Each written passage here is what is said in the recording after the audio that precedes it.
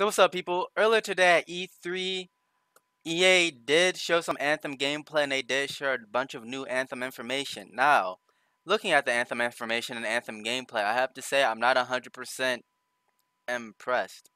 But that's because I don't think we saw what the main focus of the game is all about. I think that the game is going to be more story-centric than we think with multiplayer as a plus rather than what Destiny was, which was multiplayer, which was just an added on BS story. So let's look at what we saw in the or let's talk about what we saw in the actual press conference and interview and things like that.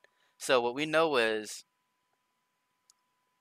there are four different types of javelins in exoskeleton. Well, actually, let's talk about that later. Let's first talk about the story elements and things like that. So, one thing for sure, something small, but that interested me, was that they said that they wanted to have a live a live environment. So what they meant by that was kind of like how in Destiny, how you remember if there was a event in one place on another server in that same place, there'll probably still be an event.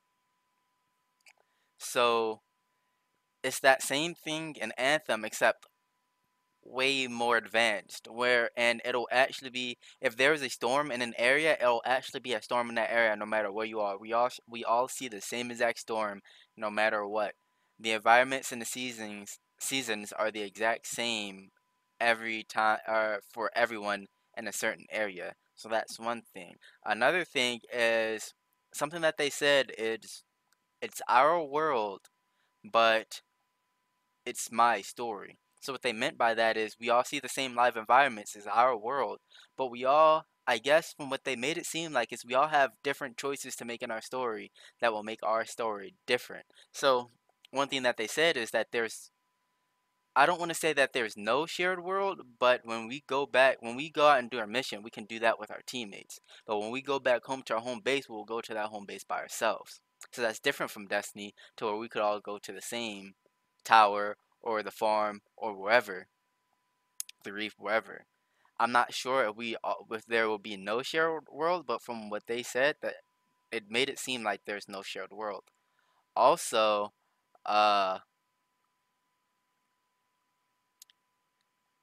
the choices thing makes it interesting because if you're a fan of BioWare games like Mass Effect, like Dragon Age Inquisition, you know that there are certain dialogue options that you can choose that makes the story completely different. So that feature in a shared world type game like Anthem would be super interesting. I'm intrigued on how they'll do it. What it makes me think is this game isn't comparable at all to Destiny, and it's more like Monster Hunter, where we choose some missions that we want to do, and we can just bring other people along with us to do those missions. So the multiplayer will be most likely super bare bones. Also, there won't be any loot boxes, but there will be cosmetics that we can get. And I'm guessing those cosmetics will be like there's no pay for power, but I'm guessing cosmetics will be like different colors or like different decals or things like that. From what we've seen, the javelin is customizable in Anthem, but I have yet to see the person who what we look like outside of the javelin. So I'm guessing the actual person is not customizable. And what I was saying before is there are four types of javelin. There's the interceptor, which looks we don't know much about the interceptor or the storm. The interceptor looks like a smaller, sleeker javelin type. The storm looks like it reminds me of a warlock from Destiny if I were to compare it to anything. It has like an energy field around it while it's flying around. It looks really magicy, I guess. And then the other two are the Ranger, which is a very generic type of kinetic weaponry based javelin that relies on, I guess, bullets and missiles. And you have the Colossus, which it's pretty much the tank. It carries all of the big guns. So you call on the Colossus when you need a bunch of AoE area of effect damage. You need to just destroy a bunch of things at once. But if I were to guess what the Storm and the Javelin or the Interceptor do, I'm guessing the storm provides, it can provide some damage, but I'm guessing the storm provides a lot of crowd control and CC, and the interceptor will probably provide a lot of single target burst. So you'll probably want an interceptor if you want to, if you're doing a boss fight or something like that, or if you're hunting for one specific thing. I'm not sure though. There's not much information on the interceptor or the storm out right now. But for the most part, that's all of the information that we know out right now. We also have a release date of February 22nd, 2019. So it will be out early next year. That's 7 months from now. It's June.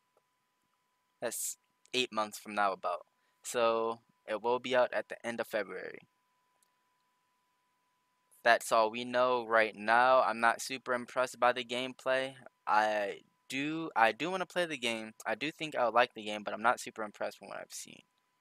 One thing that I was always saying is BioWare is not known for making games with great shooting or great action like that, but all of their games have a great story. That's what BioWare is known for. So I was kind of worried about the fact that they're making a multiplayer game that seemed to be more gameplay based and story based, but after today's interview, it seems like it's going to be more story based than we think. And they did say another thing they said that another thing that they said, excuse me, is that they made it so that they can add more story whenever they want it. So that kind of scares me because Destiny's the same way, and when people say that, it makes me think that they left the story with a lot of loose ends and not many answers, and it's going to be very wide open, which isn't satisfying in my opinion. But I don't know. I've never seen a bad BioWare story. So that's my opinions on the game right now. That's all the information I have. I love to hear your opinions on the game in the comment section. Please like the video. It's King Dove 7 signing off. Peace.